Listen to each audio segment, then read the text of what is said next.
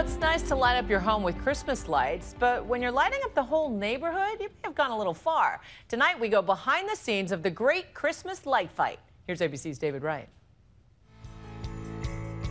'Tis the season when even a divided nation can still get carried away. The hopes and fears of all the year overwhelmed by a flurry of lights. I'm always thinking how to make it bigger, brighter, better. Wow. You go all out. I go all out. Front yard, backyard, side yard. Everything. Every square inch of building is covered. There you go. 17 days till Christmas. Here in Stamford, Connecticut, Santa's little helper is Tony Pampena, a.k.a. Tony Christmas. How do you like it? Thank you very much. Now this year, we're heading into a holiday season with the nation kind of divided. Do you think Christmas lights can bring it back together? I think Christmas lights makes people a lot more happier and more festive, and that's my goal. If you leave here and you don't have a smile on your face, then you can't be helped. In red states and blue states, plenty of people feel the same way. According to Carter Osterhaus, they're perfectly nice and straight. Host of ABC's seasonal reality show, The Great Christmas Light Fight. It's definitely been a crazy year with the election going on. People decorate and people come together because they want to see these lights and they want to share in that magic of Christmas. Just ask YouTube. From the house in Chaska, Minnesota that kicks off its big display with a Star Wars theme, to the Preston's family home in Kingman, Arizona, where they designed their display with drones in mind. And there's a bus driver in Pittsburgh who decks out a city bus so that commuters feel like they're riding in Santa's sleigh. Sometimes bigger is better. That's the case with Keith Shaw, whom we met last year. He claims to have the most dazzling Christmas tree in the state of New Jersey. So there's over 47,000 on this tree. 47,000 light bulbs.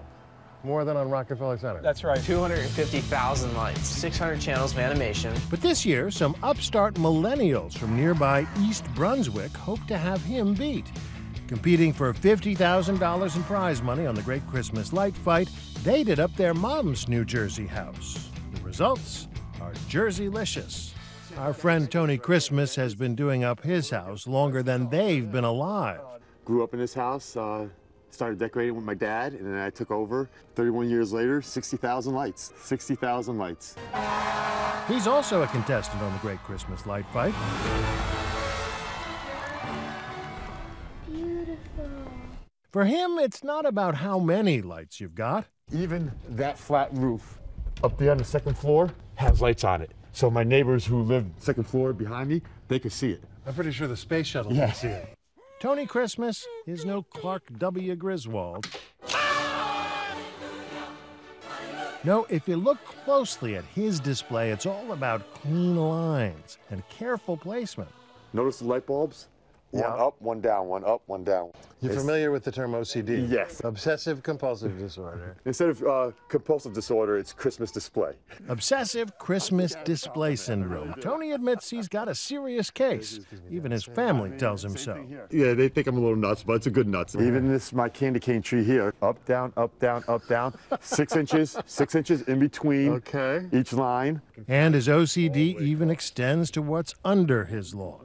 Some of the other homes we visited over the years have been rat's nests of cables and extension cords. Not Tony's. Have you seen any extension cords? I have not seen one. I was marveling about that. There's about 150 extension cords. They're buried under the lawn? I bury them about 3 to 4 inches down. Once again, have to take them up at the end of the season. That approach won him points on the Great Christmas Light Fight. Because as the viewer, you want to see just good design and lights put up that are interesting. So sometimes you get like the Griswold of the neighborhood who just throws lights up everywhere. That's not always the best thing. Will he win the contest? You'll have to tune in to find out. Ultimately, it's not about prize money or bragging rights. It's about bringing people together and brightening the season. I'm David Wright for Nightline in Stamford, Connecticut. The Great Christmas Light Fight airs Monday on ABC.